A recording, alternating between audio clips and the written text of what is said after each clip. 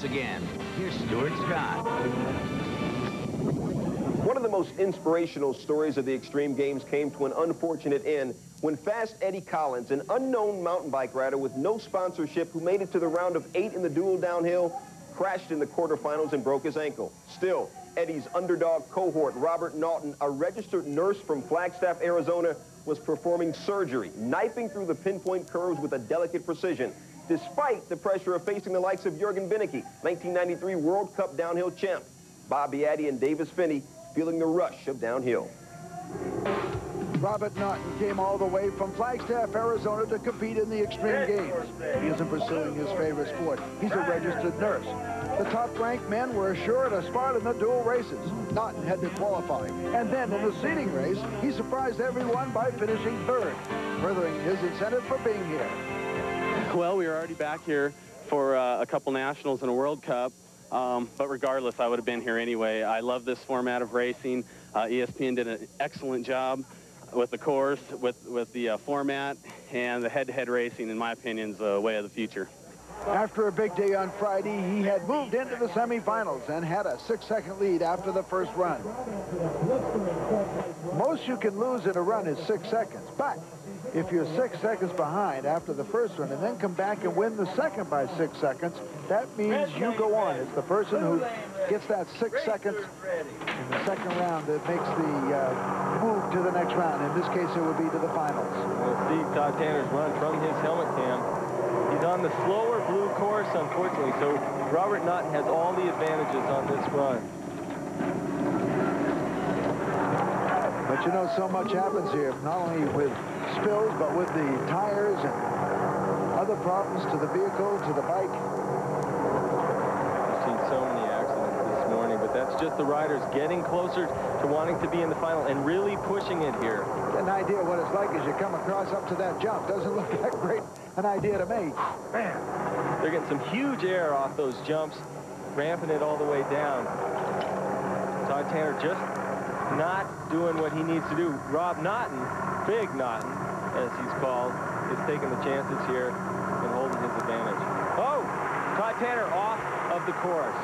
So his day is done. Well, Tanner made it up in the round before this, but he's not going to do it now.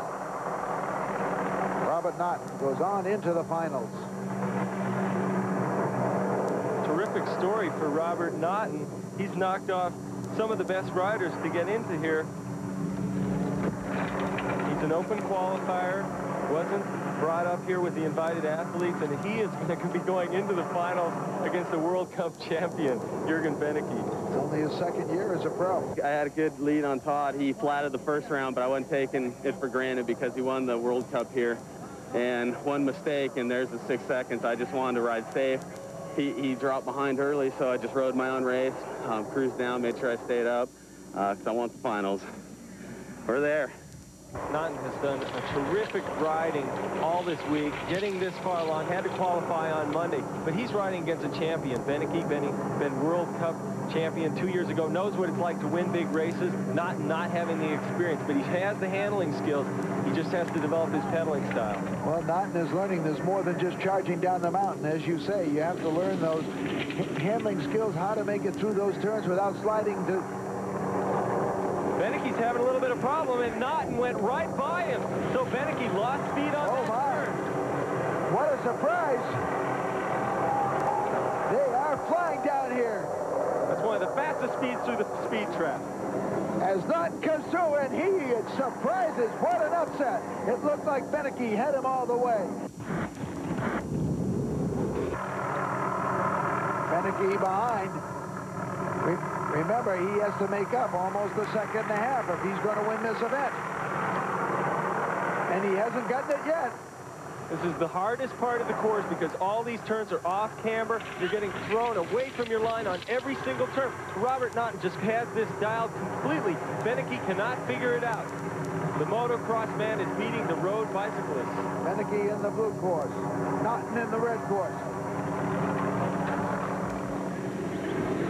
Naughton doesn't have to take advantage of the fact that this is not a peddler's course. Beneke would be stronger on a flatter course, but Naughton could just use his turning skill to drive down the hill. Great shot from his helmet.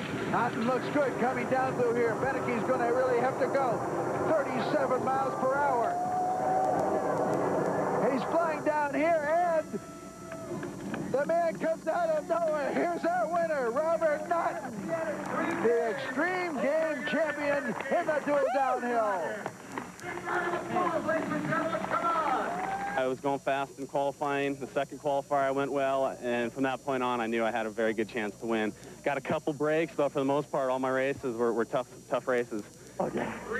The Extreme Games have proven that anyone with the desire and the ability can come out on top. Today it was Robert Naughton who won the first Extreme Games dual downhill.